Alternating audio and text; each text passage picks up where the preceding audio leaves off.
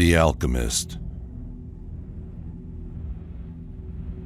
High up, crowning the grassy summit of a swelling mound whose sides are wooded near the base with the gnarled trees of the primeval forest, stands the old chateau of my ancestors. For centuries, its lofty battlements have frowned down upon the wild and rugged countryside about, serving as a home and stronghold for the proud house whose honored line is older even than the moss-grown castle walls. These ancient turrets, stained by the storms of generations and crumbling under the slow yet mighty pressure of time, formed in the ages of feudalism one of the most dreaded and formidable fortresses in all France.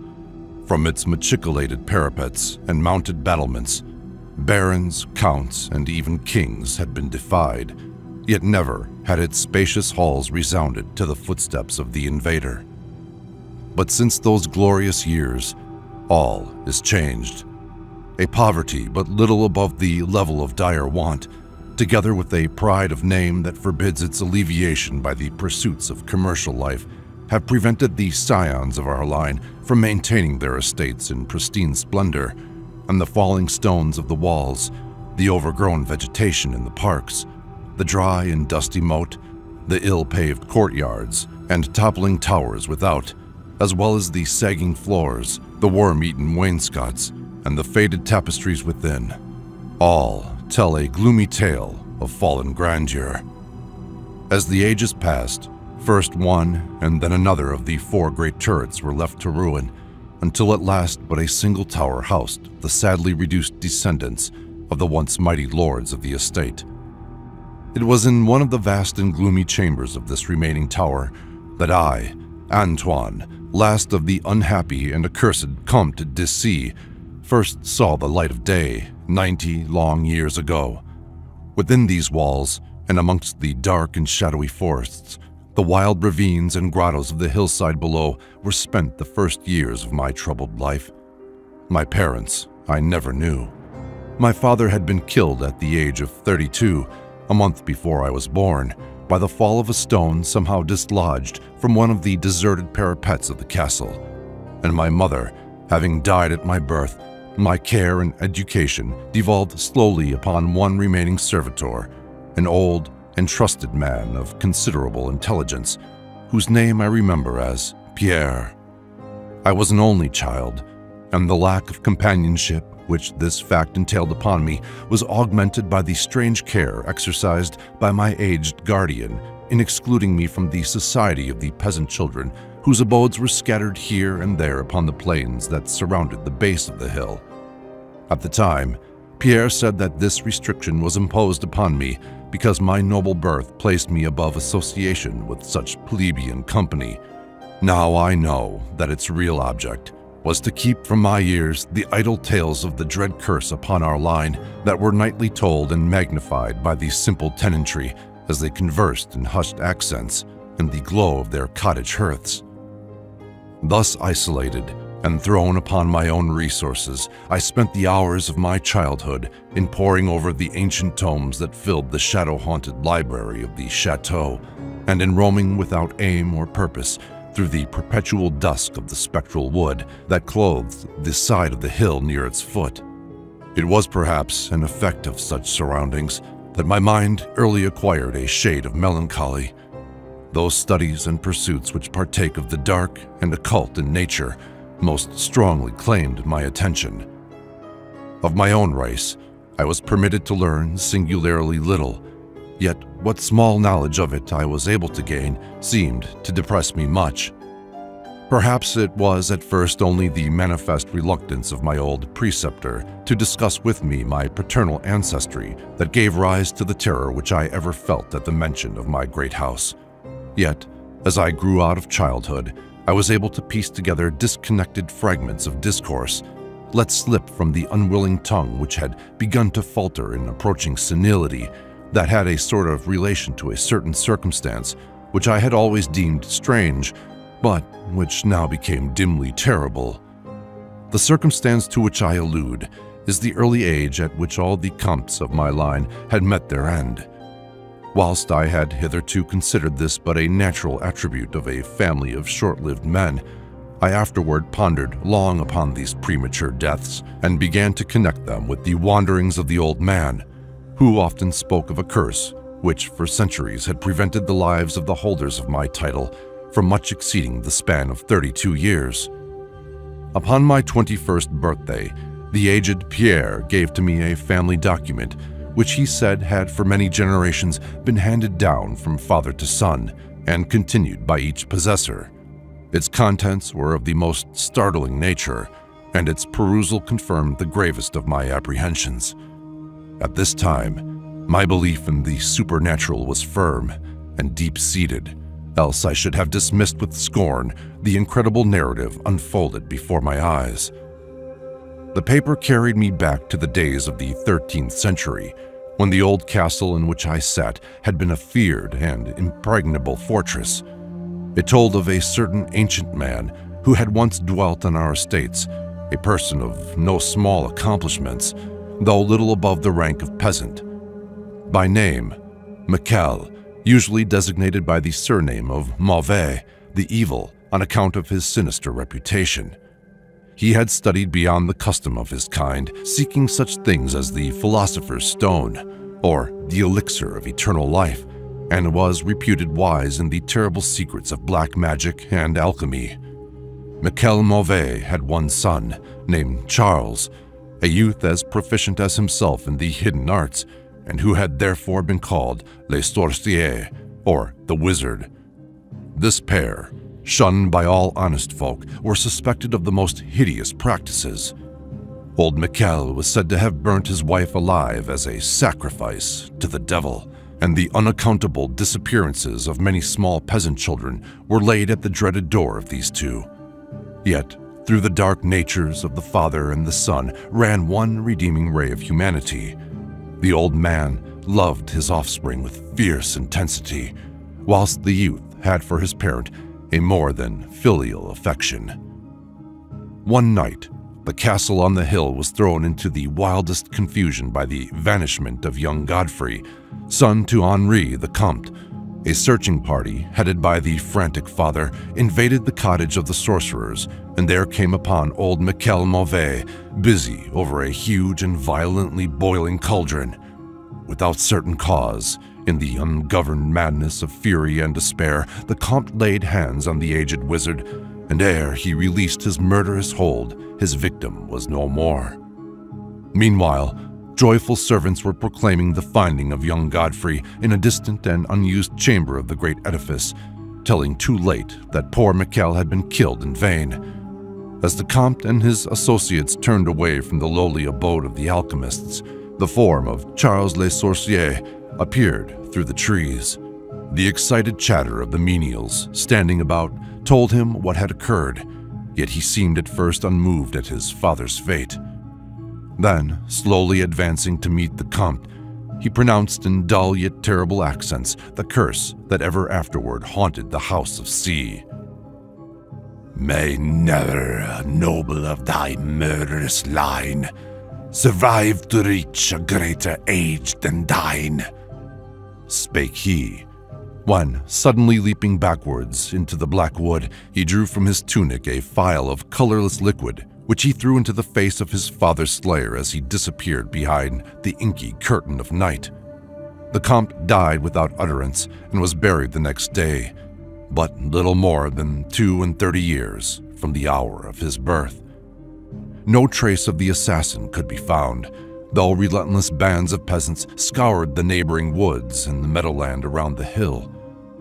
Thus time and the want of a reminder dulled the memory of the curse in the minds of the late Comte's family, so that when Godfrey, innocent cause of the whole tragedy and now bearing the title, was killed by an arrow whilst hunting at the age of 32, there were no thoughts save those of grief at his demise. But when, years afterward, the next young Comte, Robert by name, was found dead in a nearby field from no apparent cause, the peasants told in whispers that their seigneur had but lately passed his 32nd birthday when surprised by early death. Louis, son to Robert, was found drowned in the moat at the same fateful age, and thus down through the centuries ran the ominous chronicle. Henri, Roberts, Antoines, and Armands snatched from happy and virtuous lives when little below the age of their unfortunate ancestor at his murder. That I had left at most but 11 years of further existence was made certain to me by the words which I read. My life, previously held at small value, now became dearer to me each day as I delved deeper and deeper into the mysteries of the hidden world of black magic. Isolated as I was, since modern science had produced no impression upon me, and I labored, as in the Middle Ages, as rapt as had been old Michel and young Charles themselves, in the acquisition of demonological and alchemical learning. Yet, read as I might, in no manner could I account for the strange curse upon my line. In unusually rational moments, I would even go so far as to seek a natural explanation, attributing the early deaths of my ancestors to the sinister Charles Le Sorcier and his heirs.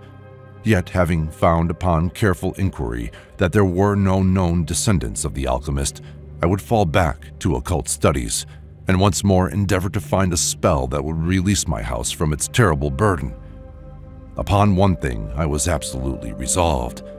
I should never wed, for since no other branches of my family were in existence, I might thus end the curse with myself. As I drew near the age of 30, old Pierre was called to the land beyond.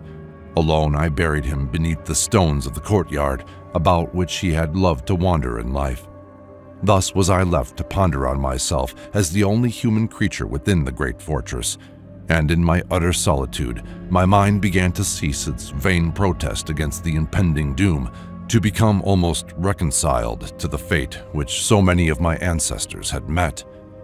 Much of my time was now occupied in the exploration of the ruined and abandoned halls and towers of the old chateau, which in youth fear had caused me to shun, and some of which old Pierre had once told me had not been trodden by human foot for over 4 centuries.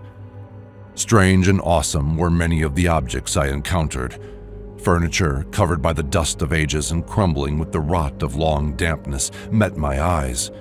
Cobwebs, in a profusion never before seen by me, were spun everywhere, and huge bats flapped their bony and uncanny wings on all sides of the otherwise untenanted gloom. Of my exact age, even down to days and hours, I kept a most careful record, for each movement of the pendulum of the massive clock in the library told off so much more of my doomed existence. At length, I approached that time which I had so long viewed with apprehension. Since most of my ancestors had been seized some little while before they reached the exact age of Comte Henri and his end, I was every moment on the watch for the coming of the unknown death. In what strange form the curse should overtake me I knew not, but I was resolved at least that it should not find me a cowardly or a passive victim. With new vigor, I applied myself to my examination of the old chateau and its contents. It was upon one of the longest of all my excursions of discovery in the deserted portion of the castle, less than a week before that fatal hour which I must mark the utmost limit of my stay on earth, beyond which I could have not even the slightest hope of continuing to draw breath, that I came upon the culminating event of my whole life. I had spent the better part of the morning in climbing up and down half-ruined staircases in one of the most dilapidated of the ancient turrets. As the afternoon progressed, I sought the lower levels, descending into what appeared to be either a medieval place of confinement or a more recently excavated storehouse for gunpowder. As I slowly traversed the nitre-encrusted passageway at the foot of the last staircase, the paving became very damp, and I soon saw by the light of my flickering torch that a blank, water-stained wall impeded my journey. Turning to retrace my steps, my eye fell upon a small trap door with a ring, which lay directly beneath my feet. Pausing, I succeeded with difficulty in raising it, whereupon there was revealed a black aperture, exhaling noxious fumes which caused my torch to sputter, and disclosing in the unsteady glare the top of a flight of stone steps. As soon as the torch, which I lowered into the repellent depths, burned freely and steadily, I commenced my descent. The steps were many, and led to a narrow stone-flagged passage which I knew must be far underground. The passage proved of great length and terminated in a massive oaken door, dripping with the moisture of the place and stoutly resisting all my attempts to open it.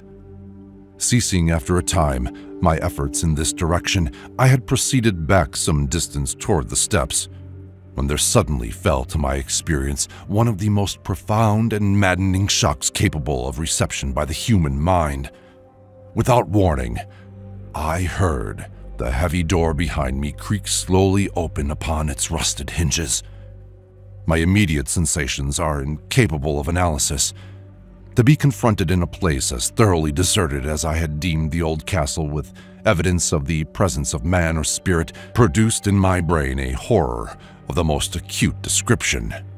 When at last I turned and faced the seat of the sound, my eyes must have started from their orbits at the sight that they beheld. There in the ancient Gothic doorway stood a human figure. It was that of a man clad in a skullcap and long medieval tunic of dark color.